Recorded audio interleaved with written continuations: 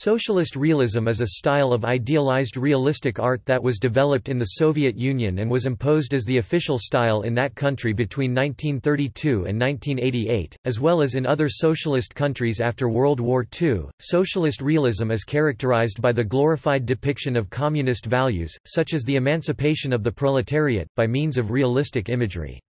Although related, it should not be confused with social realism, a type of art that realistically depicts subjects of social concern. Socialist realism was the predominant form of approved art in the Soviet Union from its development in the early 1920s to its eventual fall from official status beginning in the late 1960s until the breakup of the Soviet Union in 1991. While other countries have employed a prescribed canon of art, socialist realism in the Soviet Union persisted longer and was more restrictive than elsewhere in Europe. Development.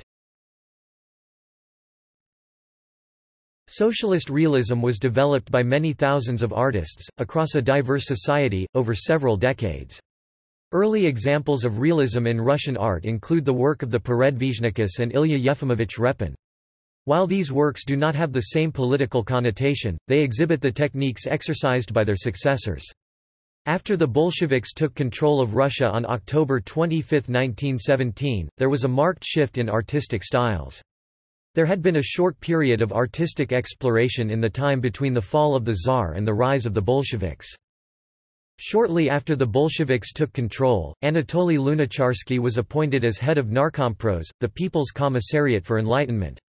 This put Lunacharsky in the position of deciding the direction of art in the newly created Soviet state. Although Lunacharsky did not dictate a single aesthetic model for Soviet artists to follow, he developed a system of aesthetics based on the human body that would later help to influence socialist realism. He believed that, "...the sight of a healthy body, intelligent face or friendly smile was essentially life-enhancing." He concluded that art had a direct effect on the human organism and under the right circumstances that effect could be positive. By depicting, "...the perfect person," New Soviet man, Lunacharsky believed art could educate citizens on how to be the perfect Soviets. Debate within Soviet art. There were two main groups debating the fate of Soviet art, futurists and traditionalists. Russian futurists, many of whom had been creating abstract or leftist art before the Bolsheviks, believed communism required a complete rupture from the past and, therefore, so did Soviet art. Traditionalists believed in the importance of realistic representations of everyday life. Under Lenin's rule and the new economic policy, there was a certain amount of private commercial enterprise, allowing both the futurists and the traditionalists to produce their art for individuals with capital. By 1928, the Soviet government had enough strength and authority to end private enterprises, thus ending support for fringe groups such as the futurists. At this point, although the term, socialist realism, was not being used, its defining characteristics became the norm. The first time the term, socialist realism, was officially used was in 1932. The term was settled upon in meetings that included politicians of the highest level, including Stalin himself. Maxim Gorky, a proponent of literary socialist realism, published a famous article titled, Socialist Realism, in 1933, and by 1934 the term's etymology was traced back to Stalin. During the Congress of 1934, 4 guidelines were laid out for socialist realism. The work must be proletarian, art relevant to the workers and understandable to them. Typical, scenes of everyday life of the people. Realistic, in the representational sense. Partisan, supportive of the aims of the state and the party. Characteristics. The purpose of socialist realism was to limit popular culture to a specific, highly regulated faction of emotional expression that promoted Soviet ideals. The party was of the utmost importance and was always to be favorably featured. The key concepts that developed assured loyalty to the party: partynost, party-mindedness; ideynost, idea or ideological content; klassovost, class content; pravdavost, truthfulness. There was a prevailing sense of optimism. Socialist realism's function was to show the ideal Soviet society. Not only was the present gloried, but the future was also supposed to be depicted in an agreeable fashion. Because the present and the future were constantly idealized, socialist realism had a sense of forced optimism. Tragedy and negativity were not permitted, unless they were shown in a different time or place. This sentiment created what would later be dubbed revolutionary romanticism. Revolutionary romanticism elevated the common worker, whether factory or agricultural, by presenting his life, work, and recreation as admirable. Its purpose was to show how much the standard of living had improved thanks to the revolution. Art was used as educational information. By illustrating the party's success, artists were showing their viewers that Sovietism was the best political system. Art was also used to show how Soviet citizens should be acting. The ultimate aim was to create what Lenin called an entirely new type of human being, the new Soviet man. Art, especially posters and murals, was a way to instill party values on a massive scale. Stalin described the socialist realist artists as engineers of souls. Common images used in socialist realism were flowers, sunlight, the body, youth, flight, industry, and new technology. These poetic images were used to show the utopianism of communism and the Soviet state. Art became more than an aesthetic pleasure, instead it served a very specific function. Soviet ideals placed functionality and work above all else, therefore, for art to be admired, it must serve a purpose. Georgy Plekhanov, a Marxist theoretician, states that art is useful if it serves society. There can be no doubt that art acquired a social significance only insofar as it depicts, evokes, or conveys actions, emotions and events that are of significance to society. The artist could not, however, portray life just as they saw it because anything that reflected poorly on communism had to be omitted. People who could not be shown as either wholly good or wholly evil could not be used as characters.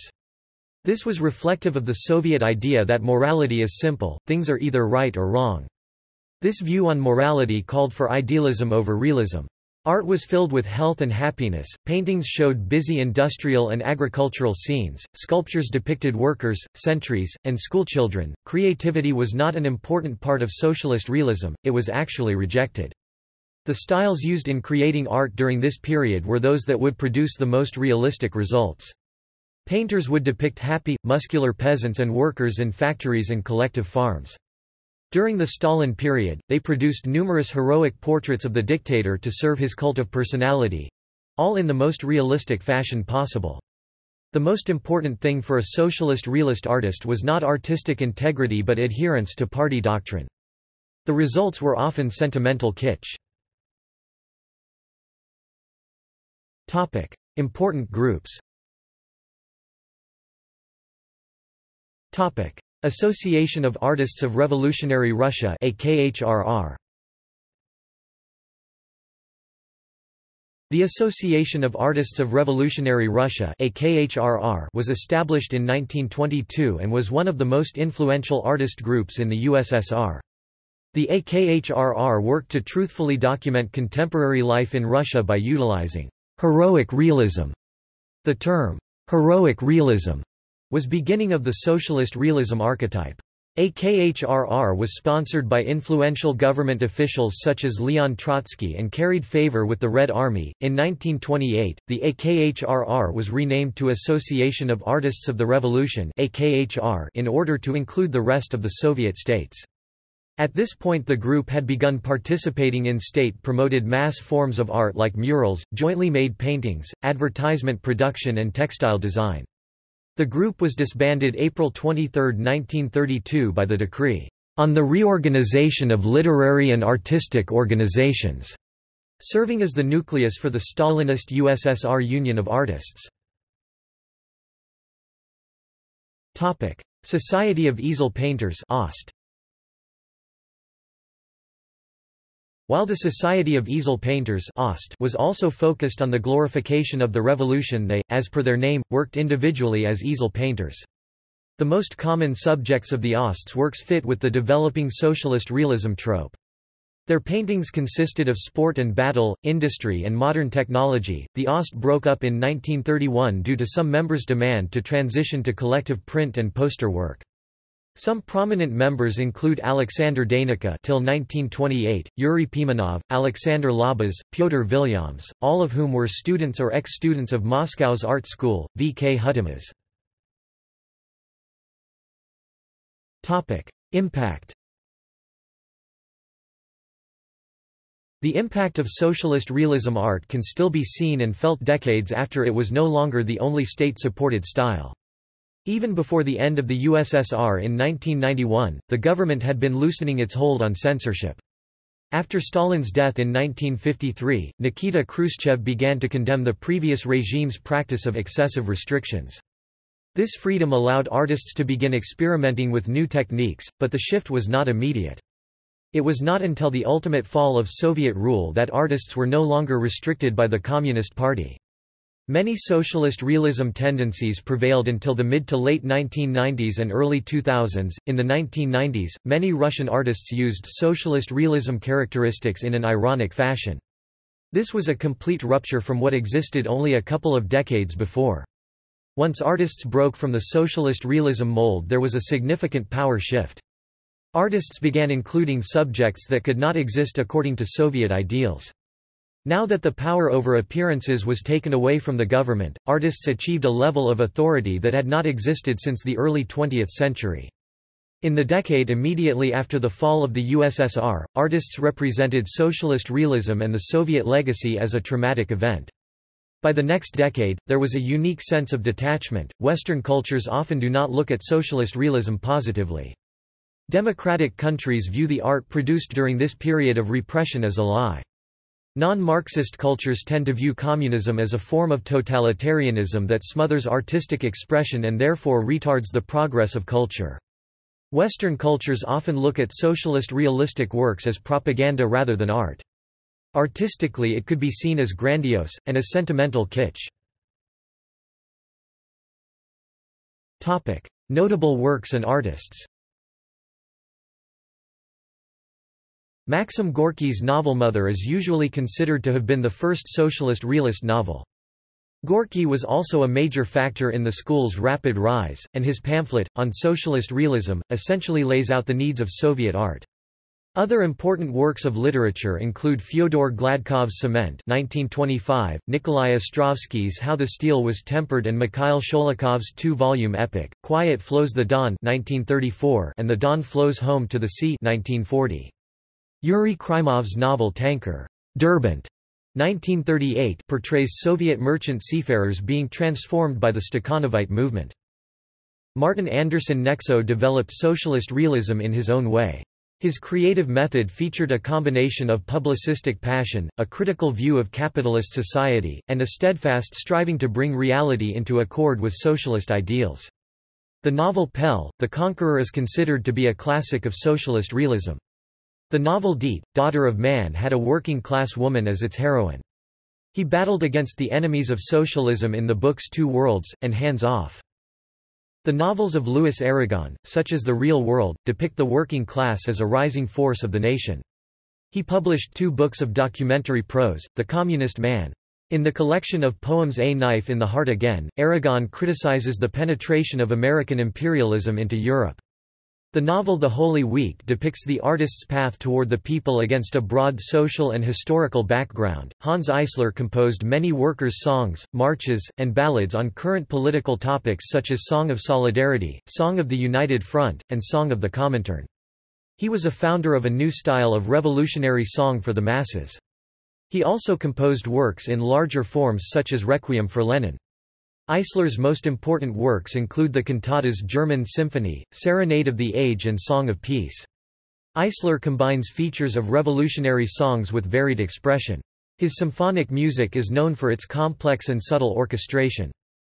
Closely associated with the rise of the labor movement was the development of the revolutionary song, which was performed at demonstrations and meetings.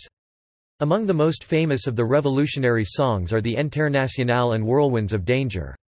Notable songs from Russia include Boldly, Comrades, In Step, Workers' Marseillaise, and Rage, Tyrants. Folk and revolutionary songs influenced the Soviet mass songs. The mass song was a leading genre in Soviet music, especially during the 1930s and the war. The mass song influenced other genres, including the art song, opera, and film music. The most popular mass songs include Dostoevsky's Song of the Homeland, Blanter's Katyusha, Novikov's Hymn of Democratic Youth of the World, and Alexandrov's Sacred War. In the early 1930s, Soviet filmmakers applied socialist realism in their work. Notable films include Chapayev, which shows the role of the people in the history-making process. The theme of revolutionary history was developed in films such as The Youth of Maxim, by Grigory Kazintsev and Leonid Trauberg, Shores by Dovzhenko, and We Are from Kronstadt by E. Jigan. The shaping of the new man under socialism was a theme of films such as A Start Life by Nekk, Ivan by Dovzhenko, Valery Shkalov by M. Kalatozov, and the film version of Tanker, Derbent, 1941. Some films depicted the part of peoples of the Soviet Union against foreign invaders, Alexander Nevsky by Eisenstein, Minin and Pozharsky by Pudvokin, and Bogdan Khmelnytsky by Savchenko. Soviet politicians were the subjects in films such as Yutkovich's trilogy of movies about Lenin. Socialist realism was also applied to Hindi films of the 1940s and 1950s. These include Chetan Anand's Nisha Nagar 1946, which won the Grand Prize at the first Cannes Film Festival, and Bimal Roy's 2 Acres of Land 1953, which won the International Prize at the 7th Cannes Film Festival. The painter Alexander Deinica provides a notable example for his expressionist and patriotic scenes of the Second World War, collective farms, and sports. Yuri Pimenov, Boris Iogansin and Jelly Korzev have also been described as unappreciated masters of 20th-century realism. Another well-known practitioner was Fyodor Pavlovich Reshetnikov. Socialist realism art found acceptance in the Baltic nations, inspiring many artists. One such artist was Czeslaw Znamierovsky, the 23rd of May 1890 to the 9th of August 1977, a Soviet-Lithuanian painter known for his large panoramic landscapes and love of nature. Znamierovsky combined these two passions to create very notable paintings in the Soviet Union, earning the prestigious title of Honorable Artist of LSSR in 1965. Born in Latvia, which formed part of the Russian Empire at the time, Znamierovsky was of Polish nationality and Lithuanian citizenship, a country where he lived for most of his life and died. He excelled in landscapes and social realism, and held many exhibitions. Znamierovsky was also widely published in national newspapers, magazines and books. His more notable paintings include Before Rain (1930), Panorama of Vilnius City (1950), The Green Lake (1955), and In Klaipėda Fishing Port (1959). A large collection of his art is located in the Lithuanian Art Museum. THOL, a novel by D. Selvaraj in Tamil is a standing example of Marxist realism in India. It won a literary award Sahithya Akademi for the year 2012. Soviet Union. In conjunction with the socialist classical style of architecture, socialist realism was the officially approved type of art in the Soviet Union for more than 50 years. All material goods and means of production belonged to the community as a whole. This included means of producing art, which were also seen as powerful propaganda tools. In the early years of the Soviet Union, Russian and Soviet artists embraced a wide variety of art forms under the auspices of proletkult. Revolutionary politics and radical non-traditional art forms were seen as complementary. In art, constructivism flourished. In poetry, the non-traditional and the avant-garde were often praised. These styles of art were later rejected by members of the Communist Party who did not appreciate modern styles such as Impressionism and Cubism. Socialist realism was, to some extent, a reaction against the adoption of these decadent styles. It was thought by Lenin that the non-representative forms of art were not understood by the proletariat and could therefore not be used by the state for propaganda. Alexander Bogdanov argued that the radical reformation of society to communist principles meant little if any bourgeois art would prove useful. Some of his more radical followers advocated the destruction of libraries and museums. Lenin rejected this philosophy, deplored the rejection of the beautiful because it was old, and explicitly described art as needing to call on its heritage. Proletarian culture must be the logical development of the store of knowledge mankind has accumulated under the yoke of capitalist, landowner, and bureaucratic society. Modern art styles appeared to refuse to draw upon this heritage, thus clashing with the long realist tradition in Russia and rendering the art scene complex. Even in Lenin's time, a cultural bureaucracy began to restrain art to fit propaganda purposes. Leon Trotsky's arguments that a proletarian literature was un-Marxist because the proletariat would lose its class characteristics in the transition to a classless society, however, did not prevail. Socialist realism became state policy in 1934 when the First Congress of Soviet Writers met and Stalin's representative Andrei Zhdanov gave a speech strongly endorsing it as the official style of Soviet culture. It was enforced ruthlessly in all spheres of artistic endeavor. Form and content were often limited, with erotic, religious, abstract, surrealist, and expressionist art being forbidden. Formal experiments, including internal dialogue, stream of consciousness, nonsense, free-form association, and cut-up were also disallowed. This was either because they were «decadent», unintelligible to the proletariat, or counter-revolutionary. In response to the 1934 Congress in Russia, the most important American writers of the left gathered in the First American Writers' Congress of 26–27 April 1935 in Chicago at meetings that were supported by Stalin. Waldo David Frank was the first president of the League of American Writers, which was backed by the Communist Party USA. A number of novelists balked at the control, and the League broke up at the invasion of the Soviet Union by German forces. The first exhibition organized by the Leningrad Union of Artists took place in 1935. Its participants, Mikhail Avilov, Isaac Brodsky, Peter Buchkin, Nikolai Dermidantov, Rudolf Frentz, Kazimir Malevich, Kuzma Petrov-Vodkin, and Alexander Samokvalov among them, became the founding fathers of the Leningrad School, while their works formed one of its richest layers and the basis of the largest museum collections of Soviet painting of the 1930s to 1950s. In 1932, the Leningrad Institute of Proletarian Visual Arts was transformed into the Institute of Painting, Sculpture, and Architecture since 1944 named Ilya Repin. The 15-year period of constant reformation of the country's largest art institute came to an end. Thus, basic elements of the Leningrad School, namely, a higher art education establishment of a new type and a unified professional union of Leningrad artists, were created by the end of 1932. In 1934, Isaac Brodsky, a disciple of Ilya Repin, was appointed director of the National Academy of Arts and the Leningrad Institute of Painting, Sculpture, and Architecture. Brodsky invited distinguished painters and pedagogues to teach at the academy, namely Semyon Abugov, Mikhail Bernstein, Ivan Bilibin, Peter Buchkin, Efim Cheptsov, Rudolf Frentz, Boris Ioganson, Dmitry Kardovsky, Alexander Karev, Dmitry Kiplik, Yevgeny Lancer, Alexander Lubimov, Matvey Menizer, Vasily Meshkov, Pavel Naumov, Alexander Osmerkin, Anna Ostrumova-Lebedeva, Leonid Ovsyannikov, Nikolai Petrov, Sergei Priselkov, Nikolai Punin, Nikolai Radlev, Konstantin Rudakov, Pavel Shilingovsky, Vasily Shukayev, Viktor Sinaisky, Ivan Steposhkin, Konstantin Yuan, and others. Art exhibitions of 1935 to 1940 serve as counterpoint to claims that the artistic life of the period was suppressed by the ideology and artists submitted entirely to what was then called social order. A great number of landscapes, portraits, and genre paintings exhibited at the time pursued purely technical purposes and were thus ostensibly free from any ideology. Genre painting was also approached in a similar way. In the post-war period between the mid-50s and 60s, the Leningrad School of Painting was approaching its vertex. New generations of artists who had graduated from the Academy Repin Institute of Arts in the 1930s to 50s were in their prime.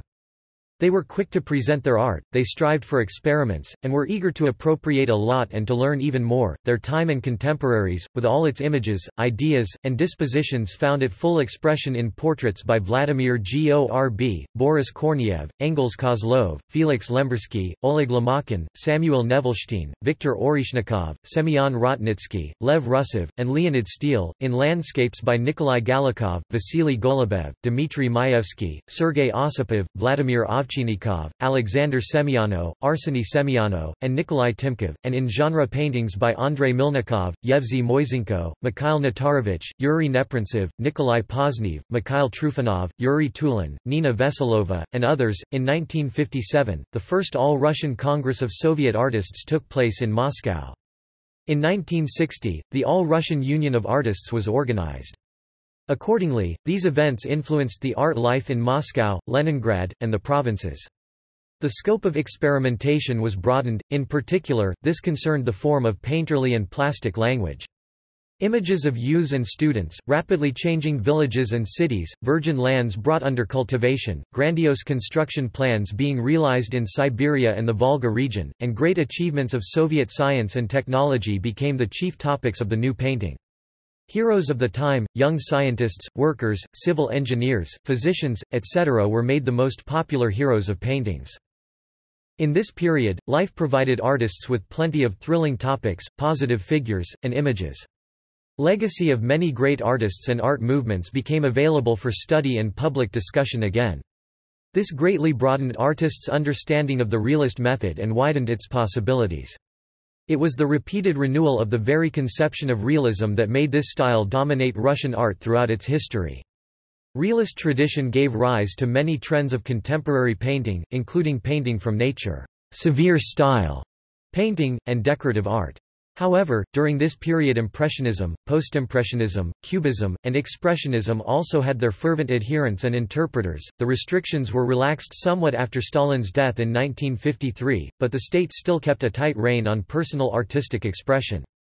This caused many artists to choose to go into exile, for example the Odessa group from the city of that name. Independent-minded artists that remained continued to feel the hostility of the state. In 1974, for instance, a show of unofficial art in a field near Moscow was broken up and the artwork destroyed with a water cannon and bulldozers. See bulldozer exhibition. Mikhail Gorbachev's policies of glasnost and perestroika facilitated an explosion of interest in alternative art styles in the late 1980s, but socialist realism remained in limited force as the official state art style until as late as 1991. It was not until after the fall of the Soviet Union that artists were finally freed from state censorship. Other socialist states. After the Russian Revolution, socialist realism became an international literary movement.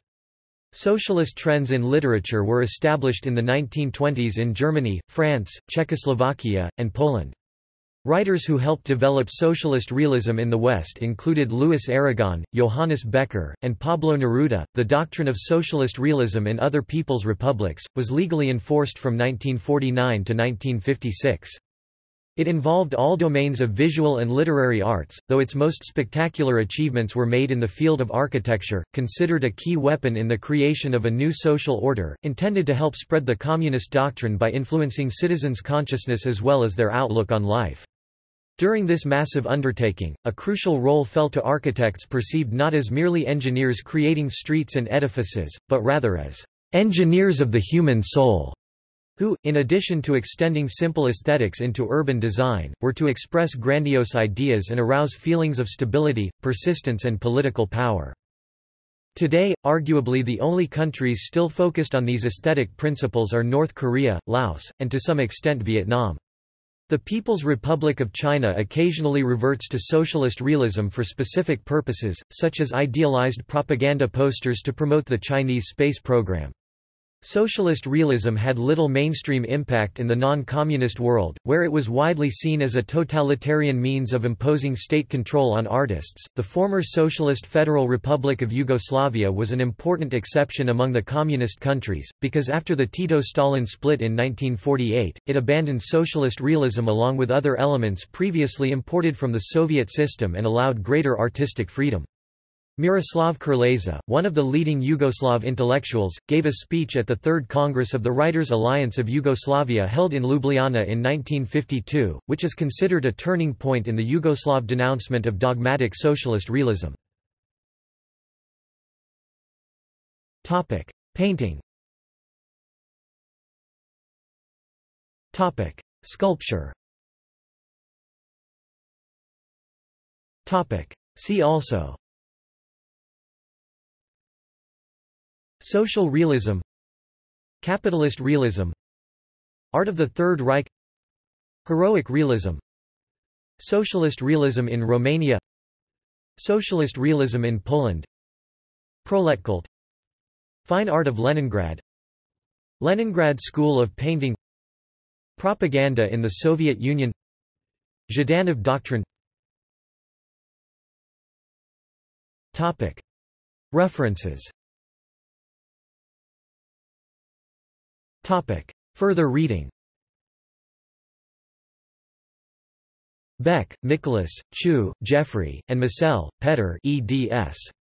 Socialist Realism and Music. Musicological Colloquium at the Brno International Music Festival 36. Prague, KLP, Brno, Institute of Musicology, Masaryk University, 2004. ISBN 80-86791-18-1. Golomstok, Igor. Totalitarian Art in the Soviet Union, the Third Reich, Fascist Italy and the People's Republic of China, HarperCollins, 1990. James, C. Vaughan. Soviet Socialist Realism, Origins and Theory. New York, St. Martin's Press, 1973.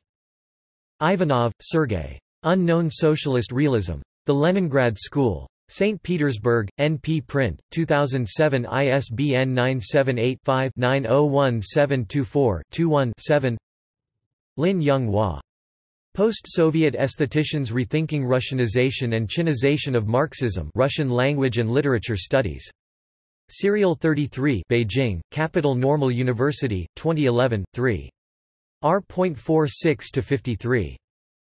Prokhorov, Gleb. Art under Socialist Realism, Soviet Painting, 1930–1950. East Roseville, NSW, Australia, Craftsman House, G+B Arts International, 1995. ISBN 976-8097-83-3. Rideout, Walter B. The Radical Novel in the United States, 1900–1954. Some Interrelations of Literature and Society.